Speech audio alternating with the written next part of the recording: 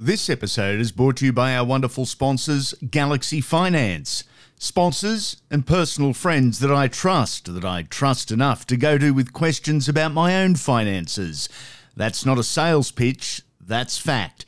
Any questions, any queries, they have the solutions from home loan lending to complete financial planning. With official interest rates at an all-time low, the lenders want your business. With Galaxy Finance, they'll do all the work for you and find the best possible deal. They'll do it all.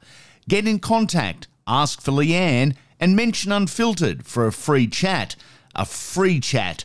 No obligations, a free chat just by mentioning Unfiltered. galaxyfinance.com.au is where you can find them. The great ones, they're different. They really are. Not better, just different.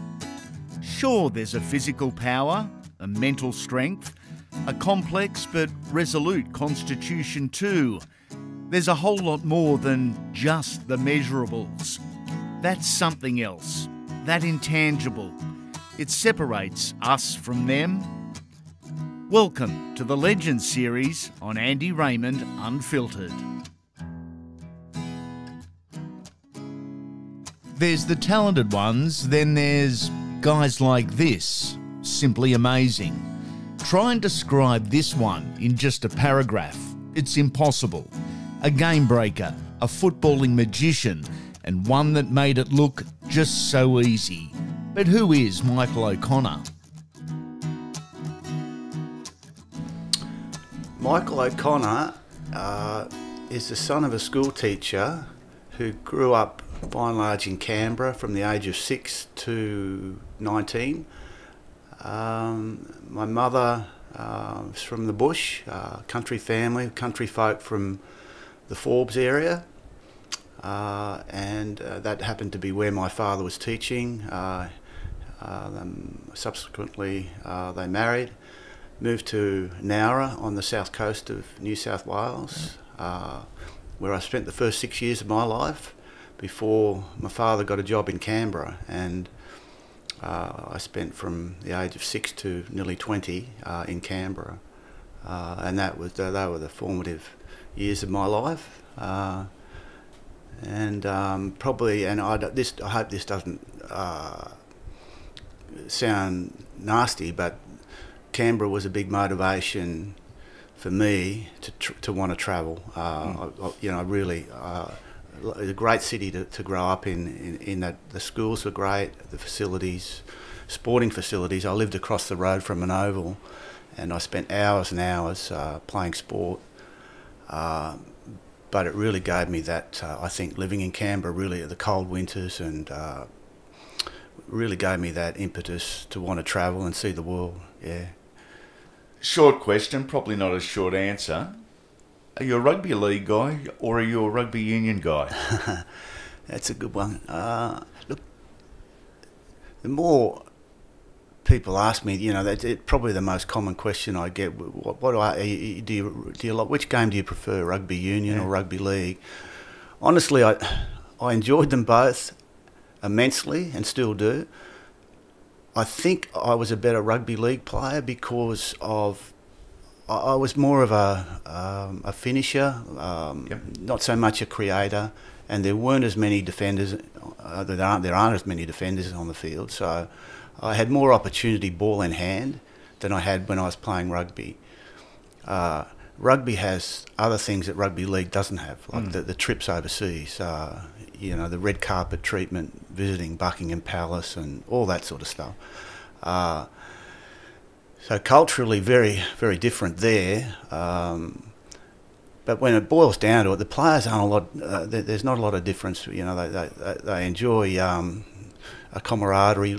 People play team sports because they like playing, they're not individuals basically. Yep. And so you build friendships, and I built a lot of friendships in both rugby league and rugby union, yeah. So there's the question that's been asked the most. Is there a logical question that you've never been asked and you think, why not? That is a good question, but not really. I think that there's a lot of hard work goes into reaching the top of your sport in your country, but also there's a fair bit of luck that sort of has to fall your way. And I look back on my childhood, and I had a horrific car accident with my father.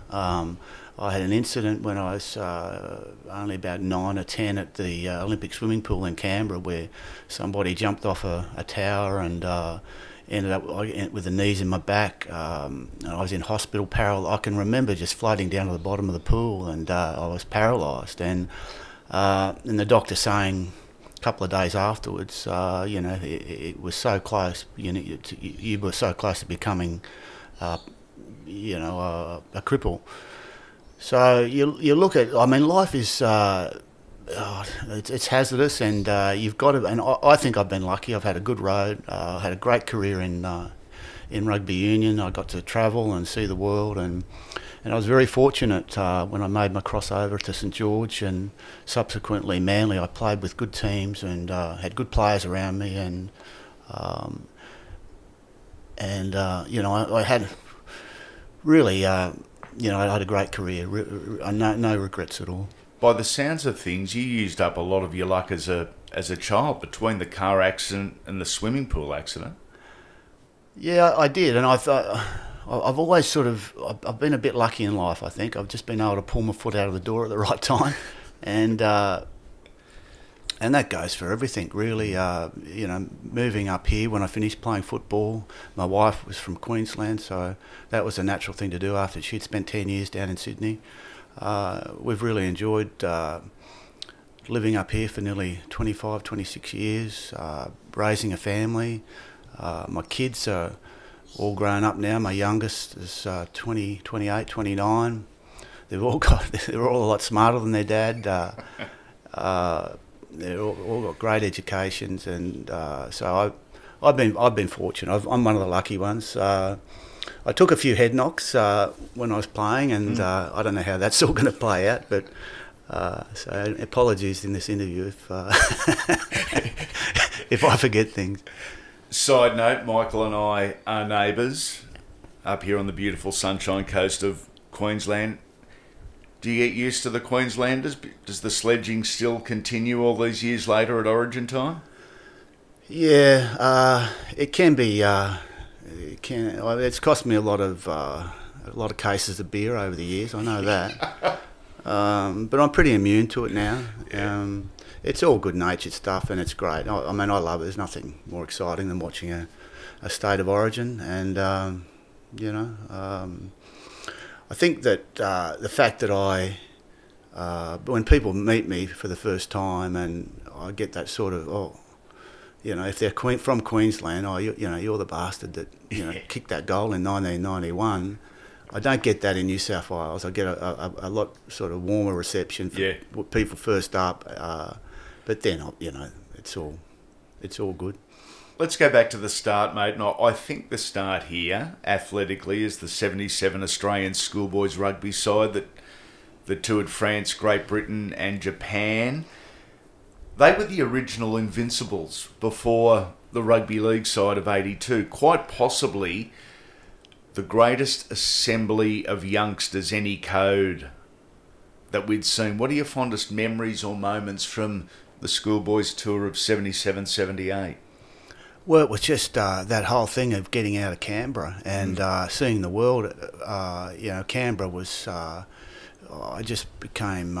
It was full of embassies, and I was just looking for ways to see the world, and this was a great opportunity, a one-off, like a tour to the Northern Hemisphere, and we went to Japan, and we went to Holland, we went to France. All through the British Isles for a couple of months, and it was a trip of a lifetime. And so I worked really hard to make sure I got on that, and nearly didn't. I played in a game that basically was going to decide who the inside centre was going to be for the tour, and my opponent was Wally Lewis. and I'd never played volley before, and it was just it was a real good lesson for me, because he totally intimidated me from not shaking my hand. We're both captains of our respective captains of our teams. Yeah. Wouldn't shake hands at the start, and then, you know, for the whole game, whether I passed the ball, held the ball, he'd take me out every time. He'd verbal me. He just absolutely outplayed me. But I did get another chance to redeem myself in a possibles probables game, and I just squeezed in that tour. But yeah, that was a good experience. But that whole that team, it's interesting what you say, because there was a sporting magazine, and this goes back 15 or 20 years now. I think 15 years ago, because we meet, we have reunions every couple of years, every 5 years at least. And Bob Wallace, our manager, had an article, Sports Illustrated, one of the big magazines and they named the top 50 all-time, an international magazine, all-time sporting teams, and we came in like 47th or 48th or something. Schoolboys of all time, yeah. Wow. So it was, when you have a look at that, the results we achieved, and the players that came from that, you had the three Ella brothers, Wally Lewis. Just Tony Milrose, the skipper. Tony was the skipper, yeah. And you know, Michael Hawker, just a wonderful array of players who went on to have great careers. Leaders, Michael Maxwell, who went into business, and we all just went out on he invited half a dozen of us recently. He's just built a resort on Lord Howe Island, and so it's interesting where players end up. So yeah, no, it's a really interesting, good crew of guys. This episode is brought to you by our wonderful sponsors, Galaxy Finance. Sponsors and personal friends that I trust enough to go to with questions about my own finances. That's not a sales pitch, that's fact. Any questions, any queries, they have the solutions, from home loan lending to complete financial planning. With official interest rates at an all-time low, the lenders want your business. With Galaxy Finance, they'll do all the work for you and find the best possible deal. They'll do it all. Get in contact, ask for Leanne, and mention Unfiltered for a free chat. A free chat. No obligations, a free chat just by mentioning Unfiltered. galaxyfinance.com.au is where you can find them. Australian rugby senior level anyway wasn't in great shape. You guys and the running style of football mixed with your athleticism were very much, even as kids, seen as the saviours. There's some pressure for a young group of men. Yeah, but that was good pressure. We were young and keen, and particularly after that, having success on the schoolboy tour, I was really keen to sort of hook up with the Ella boys again, and Michael Hawker, which we did in '81 in the Bledisloe. And it was great, you know. It was a real breath of fresh air, really. We played running rugby, and we were able to pick up the Bledisloe for the first time in 20-something years, 27 years or something. 13 tests for the Wallabies, Mick. It was a wonderful time between 79 and 82 for Australian rugby. Yeah, it was, yeah. And it all kicked off with me. I got selected to go to Argentina, and it was a possibles probables game. And I can still remember hearing my name read out afterwards, you know, like I was only 19. I think the second youngest ever Wallaby to be selected. But once again, coming from Canberra and you know, and playing as possibles, probables, and then they announced the side afterwards, and just hearing your name, you're on the plane to Argentina, and you know, back then in 1979, it was just such a just an adventure. Yeah. You know, to go to a country like Argentina. There was a military rule over there. Took us 2 days to get there. We had to go up through America and Colombia and all these places, Bogota, and it was just fascinating back then, and to see, you know, where rugby was being played as well, and we were getting big crowds. So that was a great experience. You talk with such positivity about the Union days. Obviously, the memories are great. So I do have to ask, why the code switch? Why league in '83? Was it very simply a business decision? Yeah, it was, really. Yep. Yeah, it was. Well, Roy Masters had come up and made me an offer the year before, and I knocked it back because we had that British Isles tour Yep. in '81, and I subsequently went on that. It wasn't. We ended up having a pretty. It wasn't disappointing, but we won the one Test match, and that was in Ireland.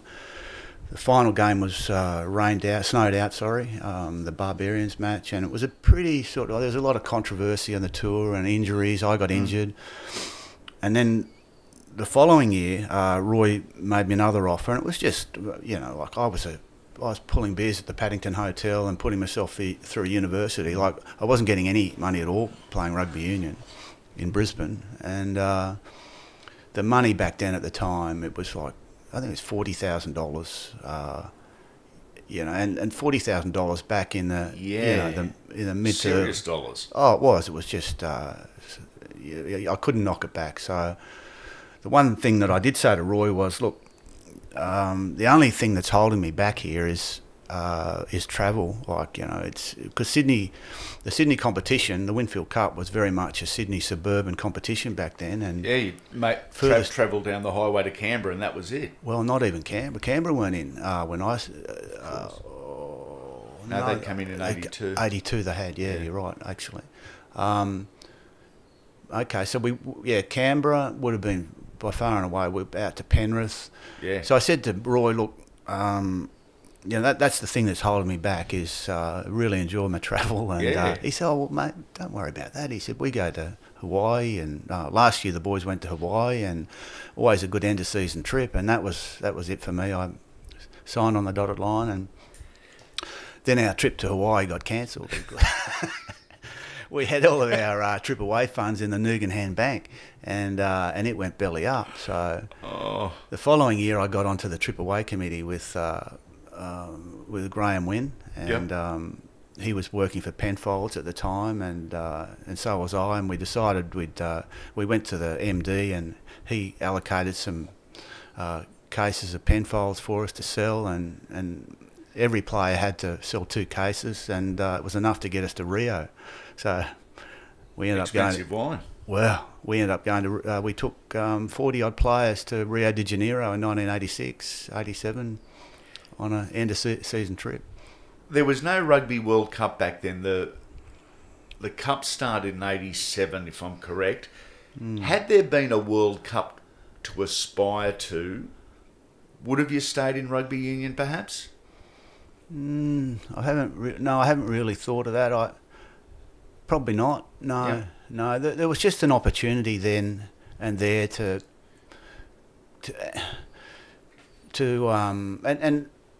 really, like, once I made that decision, I haven't looked back, and that's how life is, isn't it? You've got to make a decision and move on, and but I don't think so. I think rugby still didn't. It wasn't professional until 1995, 1996. So look, you'd still be pulling beers at the Paddo. I'd still be pulling beers at the Paddo. Yeah. March 13, 1983. Cogra Oval, 6,476 fans. Martin Weeks was the referee. It was St George Western Suburbs. And you were in jersey number 14 on debut. You did score a try as we sit here some 38 years later. What do you remember of debut day? Oh, very nervous. It was funny, I had that game. I got tackled and just released the ball. It was just an automatic thing that I coming from rugby, and I remember the look I got from Rod Reddy, and anyway, but we they were really good days at St George, and we definitely had the toughest forward pack in the competition. And it was good to play with guys like Craig Young and Rocket Reddy, Robert Stone. Unfortunately, he's passed away. Yep. But there's Graham Wynn. We had a really strong forward pack, and that made things easier. But I think in hindsight, when I look at my years at St George, we probably relied too much on our forwards, and moving over to Manly, there's a lot more freedom to sort of throw the ball early in the tackle count, and that was a big reason why I finally did go to Manly in '87. What were the differences on and importantly off the field between the codes that you noticed? League was very much the blue collar game, culture and environment. Union seen very much as the white collar. Was there an adjustment that needed to be made? Yeah, I think an adjustment from me, yeah. Also, like a lot of people just think because you come from rugby, if you're a rugby league player, that you must be a doctor or a lawyer, or and when they find out you're not, that you don't mind a beer and a punt, and the things that, and basically footballers are the same. They talk about the same things afterwards. It's about the game, and I'd like to have a few beers and embellish. Yeah, embellish. yeah. But I was just. I suppose there was a little, and you'd cop it a little bit, the white collar stuff, and but when they find out that you really, you just, like, I'm not a doctor. I was pulling beers at the pub at the Paddington Hotel, and I was going to be a school teacher, but I never quite finished that. I did my degree, but I didn't do my teaching year. But that would have been another life. Yeah. You'd play 78 games for the Dragons between 1983 and 86, 33 tries, 130 goals, and a grand final appearance in 85 against the original Dogs of War. Tough, nasty and mean. That was their reputation. Were they the toughest side, perhaps, that you faced? I reckon they were,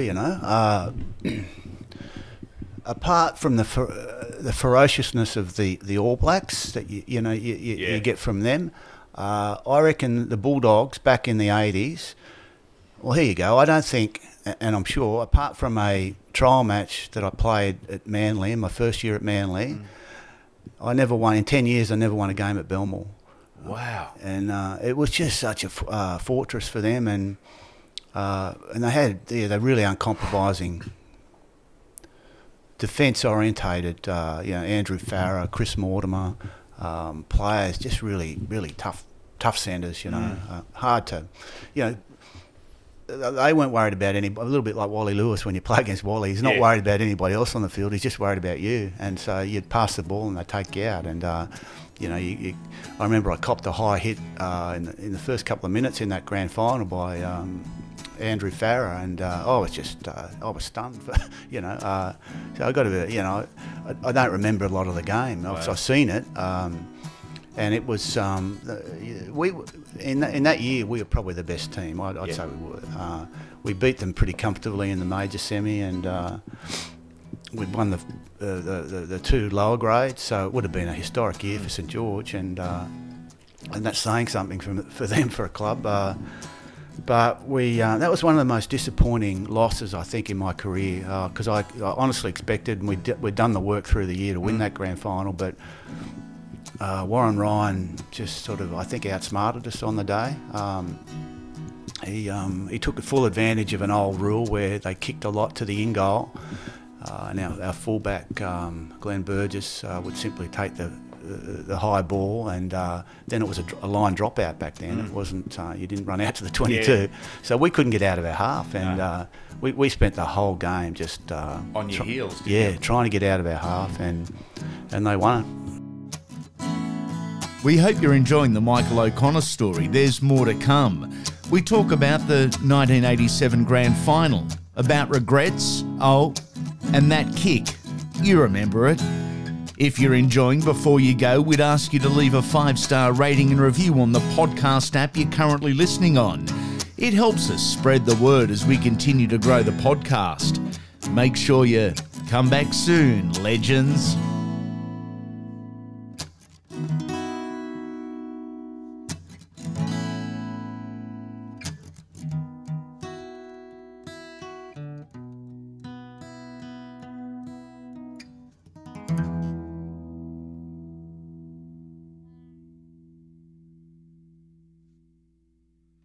This episode is brought to you by our wonderful sponsors at Griffin Air Conditioning. Visit them at griffinair.com.au.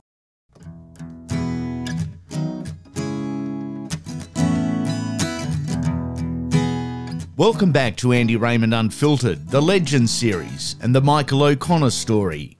Previously, we've spoken about the greatest schoolboy side ever assembled and the switch from Union to League. The story continues. 7-6. Yeah. It was Andrew Farrell, was it, that broke your heart with a field goal and almost your nose from that high shot early? Yeah. Oh, the old nose, it was broken well and truly before then. I went through my career in rugby union without a broken nose, and I broke it 7 times playing rugby league. Jeez. Actually, rewind to the start of that year. 85 was when you first started regularly kicking goals for the club. Yeah. One of the first, maybe after Johnny Gray at North Sydney, of the new style round the corner kickers. Is that right? Yeah. Johnny Gray, I think, was the first. Ross Conlon was a prodigious kicker at the time. Gee, he was a good goal kicker. But I grew up playing soccer as well on the oval across the road from my house. Okay. And next door neighbour was Italian, and he was a soccer coach, and so I was able to perfect that around the corner. It's just a soccer kick for me, and it came very naturally. But it was then it was a matter of practice and like anything, you know. And it was great for me because it was an extra asset when it came to higher representative honours. You know, like for example, 1986. You know, it really gave me a leg up when you got competition like Brett Kenny, Gene Miles, Mal Meninga. So one of those guys ultimately had to miss out on the test squad because Mal wasn't kicking goals well then. No. Yeah. So I reckon I'd be happy to say that I got him because of my goal kicking. You need a goal kicker at that level, and I worked on it pretty hard. So 1985 New South Wales debut, 1986 Australian debut. You'd become only the 37th man to be labelled a dual international, following Ray Price, preceding Ricky Stewart. What does that title mean to you, dual international? Does it hold a special place in the heart? I think it's more just a recognition, I suppose. It's just, people do refer to me as at the golf club. They call me, because they're the legend or the jewel, or but it's something that they, accept and acknowledge. Yeah. I don't know. It's an achievement that that you obviously your life's for everybody. For you want to try and achieve and leave something, and so that's a great honour for me. Yeah. You're still the most humble bloke I've ever met in all these years. The 1986 Kangaroo Tour, the Unbeatables. Only Terry Lamb played more games than you, and that was just to keep him out of the pubs. What's your fondest tour memory, Mick? 3 tries at Old Trafford in Test 1? Or is there a tour highlight that's away from the field? Oh, look, I'll have to keep it on the straight and narrow and say that... No, seriously, that first Test match at Old Trafford, I don't think I've ever felt an electric atmosphere like it. The singing, and it was packed to the rafters, Old Trafford. And there was a genuine belief that they could beat us. They had a good team, like your Ellery Hanleys. This was a side that was really prepared to beat us. And if ever we're going to lose, it was that first Test match. And just the excitement and the adrenaline that I had, and to score 3 tries was unbelievable. And then just the noise and they were appreciative too. Like, they were a good crowd. The singing and but we put on a masterclass. Like, the back line was Sterling, Lewis, Meninga, Miles, Gene Miles, Brett Kenny, myself. Like, Mal couldn't get into the side. No, he was on the bench. Yeah. So that just shows you the depth that we had, and So I don't think I've ever been so excited about playing and enjoyed a game of football as much as that one, because and it was a great relief to beat them. Who was your roomie for the tour, and out of 10, what marking do they get? Oh, Gary Belcher. They've got two of the nice guys together. They gave you someone sane. That's positive. Yeah. I always had pretty good roomies, my first roommate ever on a trip was on an international trip to Argentina was a bloke called Stan Pilecki, and he was a chain smoker. Yep. And so that was interesting when you got no air conditioning. You can't open your windows, and you wake up and you're sort of in a haze of smoke. And so Mick, I think I read something somewhere that you rate that 86 side, the Unbeatables, as the best you played with. Is that right? It'd be the best. I think the best back line that I played with. Yeah, just when you have a look at them, the players individually and how we all came together. Gary Jack was the fullback, and Gary Belcher, Gary Jack. They're two of the greatest fullbacks. Underrated for mine, the pair of them. Yep. I think that would be as close to as good a back line I've ever played in. Yeah. By now, you know that no one likes Manly, and as the regular sign on the Brookvale Hill says, Manly hates you too. Why the Eagles, Mick? Business decision again? Yeah, once again, I was going to move the year before, and I stayed for 1986. I was really bitterly disappointed 85, losing that grand final. Wanted to win a grand final, and I thought, probably selfishly, that a change was as good as a holiday, and the money was good, and they obviously offered significantly more than St George, but then St George didn't match the offer, and then they did right, and it was too late. Yep.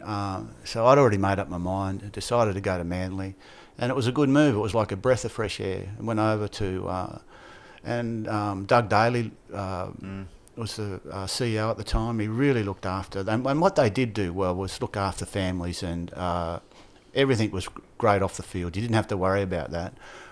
Very professional club, and to me it was probably more like a rugby club than any other club in Sydney, because of the just the social activities. The wives got on well, the families, just a really good group of blokes, and I remember going to training and just not wanting to, just staying at training. Yeah. A bit of touch footy after with Cliffy, and you just enjoyed getting together with these guys, and you enjoyed their company, and that's when you know when you've had enough, when you're not enjoying training, when it becomes laborious, and you often see players, as soon as training finishes, well, they don't even hang around for a shower, they're gone. That was never the case at Brookie. It was always, it was great to get there, and couldn't wait to get there, and get home late. The 1987 Grand Final and Premiership, a highlight, no doubt. Is it the highlight? Yeah, well, it would be, because I did want to win a Premiership, and that was our best chance. Once again, we were probably the best side all year, but we got a real scare in the major semi against the Roosters, and that was a real wake-up call for us. And we were just coming up against one of the great Canberra sides, and they were in the throes of just something great, and they went on to become a truly champion side. But we got them at the right time, just before they peaked, and but they had a great year too. They weren't expected to get to the grand final, and so it was a pretty convincing win in the end. But more of a relief. You just feel relieved that, okay, you in your career you've won a grand final, and there are so many players, good players, representative players, who haven't won a grand final. Yeah. So that's just sleep better at night. This is where I get excited, and this is where everyone listening to the podcast shuffles to the front of their seat a little. May 29, 1991. What stands out? He's now given the New South Wales side an opportunity to win the game courtesy of the boot of Michael O'Connor. 2 from 3 for Michael O'Connor. He's 3 metres in. He's 20 metres out. Gets it away nicely. He's kicked it. He's kicked it. He's got it. Michael O'Connor has won the second state of origin for New South Wales. Oh, well, that's the state of origin 2. Yeah. Yeah, we'd lost state of origin 1, and people don't remember this at Lang Park, but I had an opportunity to kick a goal on full time, which would have evened the score. And because at the time we had a bloke called Matthew Ridge at Manly, I wasn't practicing my goal kicking, but you know, I was the goal kicker, picked as the goal kicker for New South Wales, and I missed that kick, and I was just really filthy with myself. Yeah. You know, I should. And it was a tough kick. It was right on the sideline, but had I kicked it, would have drawn the game. Griffin Air Conditioning offers the highest quality of air conditioning sales and service across the Sydney metropolitan area, providing installation and maintenance to commercial, domestic and industrial customers. Working with this team, you'll be guaranteed the latest services, technology and developments in the industry. Visit griffinair.com.au and tell them we sent you for a cool deal. So I reckon I spent every available minute or hour between then and the next game practicing my goal kicking. I'd go down to parks, you know, around where I lived, just with myself, with my footballs, and you know, I remember breaking a window down at Bondi Surf Club because I was kicking balls up against this brick wall, and I just I skewed one. And but what I did, yeah, you know, so when I took that kick, I was actually quite confident, you know, about my goal kicking, and I wanted to get it over with as quick as possible. And people say to me, you know, the pressure you must have felt because, you know, to miss the goal was sort of series over, basically, because, you know, we're one down, or best we could have done would have been to draw the series. But so the pressure, it was pretty high, and I just wanted to get it over with as quick as possible. So it was a fantastic try. It went from one end of the field to the other. That game, my memory of that game was one of the nastiest games. Yeah, there that was a the game. Yeah, a lot of feeling between the teams then, like Steve Walters and Benny Elias. You had Mark Geyer and Wally, and you had people like that, and Peter Jackson. They didn't like us, we didn't like them, and it was a really nasty game. Mark Geyer just went over the top. You know, he was really fired up, and so you're on edge, and there was a lot of drop ball because of the rain. Yeah, it was a horrible night. Oh, brutal conditions. Yeah. So, and then when we scored that try, it was such a relief. I thought, shit, we can win this. Yeah. And it came down to that kick basically, and I just hit it right in the sweet spot. I knew as soon as I hit it that it was going. Did you up. really? Yeah. Well, you know.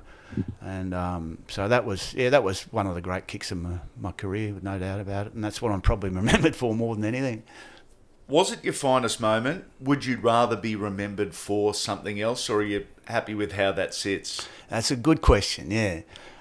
Because people don't remember, I had to get back onto, after that kick, there was still a minute and a half on the clock, and I had to pull down. There was a turnover, and Queensland got the ball, and I had to. I had a one-on-one with Mal Meninga, and he was steamed up, and he was running at me like a semi-trailer, and I reckon the tackle I made on him after the kick was better. Oh, look, I got a lot more satisfaction out of that, bringing him down than the kick. But it is funny, isn't it, that that you're remembered for.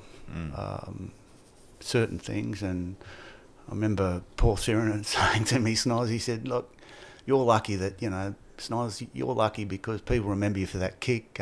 You know, even Don McKinnon, you know, he gets remembered because he's had a leak at half time. I've never done anything. You know? But it's true, isn't it? You know. Considering the conditions, considering the theatre and the aggression of the game, it was a game that dominated headlines afterwards. The game's authorities thought the players had crossed the line and they cracked down hard, they talked tough. They were going to clean up the game. Well, Mal Meninga hadn't forgotten what happened in game number 2, whether it was your goal kick or whether it was that tackle on him. He didn't miss you. No, he didn't. And I spoke about that car accident that I had when I was young, and if there's one incident that was it was more like that than anything else, was that incident with getting hit by Mal, because he's incredibly strong, and and the way he hit me too, my head was on the ground, so I had nowhere to go. But it's funny, isn't it? Like, because you know, as a player, you pretty much do what your coach asks you to do, and their coach was my coach. If you remember, Graham Lowe was coaching Queensland. Yes. Right. So so I've heard this, and it's secondhand, but that he was under instructions from Graham Lowe after what happened the week before. He was filthy that I kicked that goal. Graham Lowe, because it, you know, would have been 2 up with going home to. And Graham Lowe's the Queensland hero, despite the fact he's a New Zealander. Yeah. So I've got no doubt that Mal was under instructions to take me out, and he was just doing what his coach wanted him to do. And unfortunately, it had a devastating effect on me, because as the goal kicker, I had none for 4, none for 5 or something that night, and they weren't hard kicks. I remember taking the kick afterwards, after he hit me, and I should have been taken off the field back then. I got up and collapsed. My legs just were like jelly, but I took a goal kick and obviously missed it. So that that grieves me a little bit, that the result of that, and you know, but that's. Back then, that's the way the game was, you know, and it has cleaned up significantly since then. And but you do whatever it takes to win, and unfortunately, didn't pan out well for me. Rugby league, rugby union has both cleaned up. Society is very different. Which brand of footy do you like more, 1991 brand or 2021? Well, if you'd asked me that a couple of years ago, I'd definitely say 1991, because it was less structured. And I look in the last couple of years, or the last 10 years, you've seen teams just play the same way, and very structured, same second man players, kick in certain positions on the field. Whereas we weren't. Coaches that I played under. We're not like that. Bob Fulton, Tim Sheens, they let you play and express yourself, and I loved that. The thing I loved about rugby league was that I could, I could do a chip and chase, and I wasn't afraid to do that, back myself, and I scored a lot of tries through just playing off the top of your head. And there's got to be some structure. I do understand that, but I think that the game is starting to swing back a little bit. With these new rules, I like the fact there's only one referee on the field at the moment. I like the fact that they're playing an advantage, a 6-again advantage, and that's speeding up the game, and it's becoming a contest whereby, you've got to be fit. When we played, like, the fittest side generally had a huge advantage, and so you should be rewarded for that, for your fitness, and you should be rewarded if you've got a bloke like Glenn Lazarus who can play 80 minutes of football, rather than a bloke you bring out for 20 minutes. And so, but I'm really enjoying actually watching rugby league again now, in this new sort of era. but it's still not as good as. And we had characters back then too, you know, like you know, Sammy Bacco, and there were so many funny guys, you know, that I played with, real characters, and so I wouldn't change it. I think I came through a really golden era in rugby league. Has the tough stuff or the dirty stuff of the late 80s, early 90s, it has worked its way out of the game? Are you glad to see that side of the game gone, that element of the game?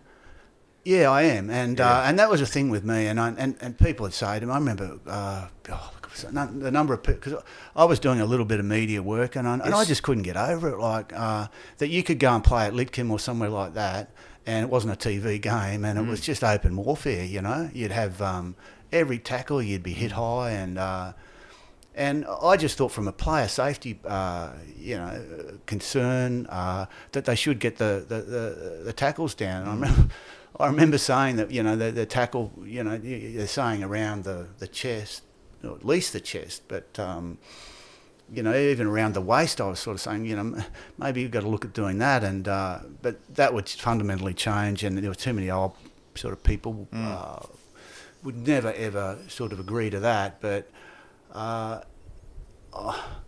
yeah, I did speak up about it at the time because, you know, with some games. The attitude, well, we've got to get them before they get us, basically, and wow. So yeah, there was a lot of head high stuff, and you know, I think it's a shame that you've got players now, you know, when you go to these men of league lunches who are, you know, they're not in great physical shape. They're not. Yeah, and but I mean. They were different times, and I can understand everything, you know, but I think the game has been significantly cleaned up, all for the better. Random question. Who's the best goal kicker you've seen? Is that an easy or a hard question to answer? Best ever.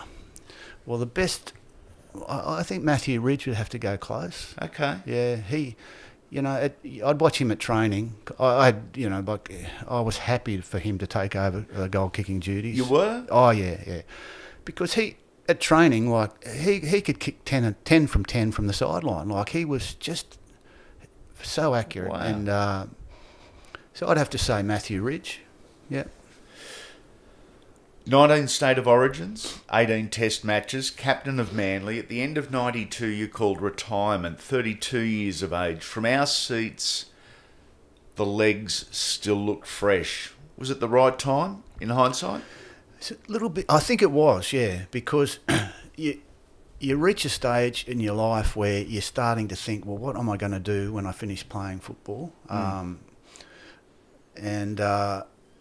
And I started to get a little bit concerned, and that feeling that I used to get about going to training, I started to sort of start thinking about other things and pursue, you know, like should I be doing this? And you start sort of planning for the future. And with rugby league, you've got to be in it all or nothing. It's not one of those games you can just sort of have a you know. You're only partially invested in it. Yeah, show up. You got to be putting in more than you know just going to training. It's about thinking. And my wife used to get sort of upset with me because on a Friday, like I'd always say, go and have drinks with your girlfriends, because I was just non-talkative. I didn't, you know, there was no communication. And she learned over the years that, you know, and that's because you're preparing and you're thinking about the game, and you know, if this was to happen, and you know, we've been training to do this move, and well, I should be here, and you've got to be thinking like that all the time and trying to anticipate, and when there's a try scoring opportunity, you've got to take it. And so when you start to lose that, and I felt like I started to lose that, and also I played in a state of origin, and Willie Kahn ran around me, and I'd never had that happen to me before. He just I don't know, stepped around me and went, and I just didn't have. I thought, oh, this. So when you're feeling that another player is better than you, but footballers are like, mate, they're like boxers. They think that they're the best, and when you don't think you're the best, it's the time to get out. That was your alarm bell, was it, Willie Kahn? Yeah. Well, he just did it so easily, and I felt embarrassed that he got around me. I let him get around me, and he just took off. Then I didn't have he burned me, and it was a combination of those things and feelings, and I think it was probably the right decision. You don't get any better when you get into your 30s, and rare exception if you're a playmaker like a Cameron Smith or a Cliff Lyons, but I'm talking about genius players who, who can get away with just, and the team is so reliant on them because of their knowledge. I probably wasn't one of those players. I was more of an individual, opportunist, finishing sort of a player than a creator. When you look back on the athletic journey, what are you most proud of? Is there a memory or a moment? Is there an achievement? Is there a game? What stands out? I think you always, your first time that you're recognised and you get selected to play for your country, and that was after that possibles probables game at Concord Oval in 1979, and I heard my name read out to go to Argentina, and I just was I couldn't. I had to walk outside of the function, and I went and sat in the gutter for a while and just sort of, am I really going to Argentina? Yeah. And I'll never forget that. And to get selected to play for your country. And then also just the relief, and I really wanted I knew I wasn't ready initially to play for Australia in rugby league, and that was tough too, it was a really tough road, but it was always a goal of mine, once I changed over, to try and reach the top there, and that was a great. I just felt a great sense of achievement. It wasn't so much when I got selected in '85. I think I was raw then still. I'd only had 2 years of league, and I didn't play Test matches in New Zealand. But that '86 tour where we went through undefeated. Yep. That was a great. That was one of the highlights, I think. Yeah. You would certainly come full circle in the respect that you would, post-career, end up in the ARU system. That's quite possibly a podcast for another time, as I'm sure there's stories that would go on for hours. But you coached, you serve as a selector, advisor. Was it nice to give something back to the game and remain involved, or do you look back now and think, geez, it was all too hard? No, and I felt I did owe rugby union that. Okay. I did, and coming back, and also just living back here in Queensland, I had sons and my local rugby club. They played. Riley, my youngest bloke, I coached him for a number of years. So I was sort of getting back to the grassroots, and then the game of rugby is in good shape at grassroots, yep. And that sort of then I wanted to sort of I was really lucky actually. I was at a funeral and I ran into a guy called Jeff Miller, who was just after me, and he was at the time a high performance manager of the Australian Rugby, and it was not long after rugby union became professional. And he said to me, would you be interested in talking to players and looking at young players in rugby league who you think would be suitable to play rugby union now that rugby union is professional? So I was in the right place at the right time. Yeah. I managed to get this job recruiting, and so I got involved with the early experiments with Matt Rogers, with Lottie Takiri, with Wendell Saylor, talking to those guys, and and they came over. Ultimately, were great for the game, great for rugby union. Those guys, I remember sitting at Ballymore and and Wendell Saylor, like just the buzz about having Wendell playing rugby union. It was brilliant, And those guys went on to have extremely successful Wallaby careers. Yep. Great for the game. So I was really fortunate I got involved there, and I did it at a junior level as well. And I sort of fell into there was a job vacancy for a manager of the Australian Sevens team. And Jeff Miller said to me, this is back in about 2001, or he said, look, we haven't got anybody to manage the team over Christmas, New Year. They're going to Argentina and Chile. And, and she said, he said to me, can you check with Susan? Would that be okay? I said, I don't have to check with Susan. That's me. Anyway, I'll never forget it because I wasn't, I had no history of being a manager. Yeah. And I do remember Susan dropping me at the airport, Brisbane Airport, and she laughs about it. She said, remember the last thing you said to me was, you wouldn't have a pen on you, would you? But, it was a bit like that. And from there, I went over and, Matt Giddo was on that trip. And I could see just the potential of the game. And we got big crowds in a place called Mar del Plata in Argentina, and we played at Santiago, and good healthy crowds of 10,000 people. I thought, gee, this is and I did play sevens when I played rugby, and played in the Hong Kong Sevens on 3 occasions with the Ella boys, and we won the comp up there one year, and I could see the potential of the game, and at the very least, just as a talent ID, which I was into, a talent ID exercise, because having 7 players out on the field, I mean, if you've got any weaknesses, they're soon exposed. Yeah.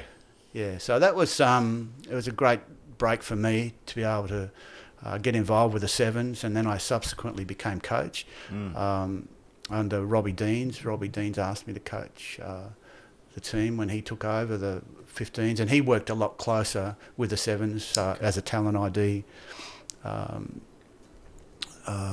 avenue as well. So, yeah, I was lucky. I was in, but I do feel a sense that I did owe rugby something, because I felt as though I walked out on them when I went to rugby league, and so it sort of came full circle, really.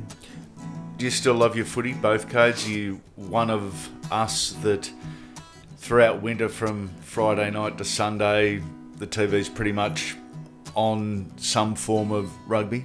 Yeah. I pick and choose a little bit now, and I still have a soft spot for obviously Manly and Saints, and I generally watch their games, or always watch their games. But but if there's a big game on, Penrith, Parramatta, or look, a good game of footy, I don't care. You soon get into it, and so I still enjoy it. I'm still watching the rugby as well. Enjoy the rugby, so watch the golf, watch a sporting tragic. Yeah. You made the difficult look easy with speed, grace, and a style that was very distinctly your own. An amazing cross-code athlete, and you remain, as I said earlier, quite possibly the most understated great the game has produced. Michael O'Connor, thank you. You, sir, are a legend. We hope you enjoyed the Michael O'Connor story. If you did, before you go, we'd ask you to leave a 5-star rating and review on the podcast app you're currently listening on. It helps us spread the word as we continue to grow the podcast. Make sure you come back soon, legends.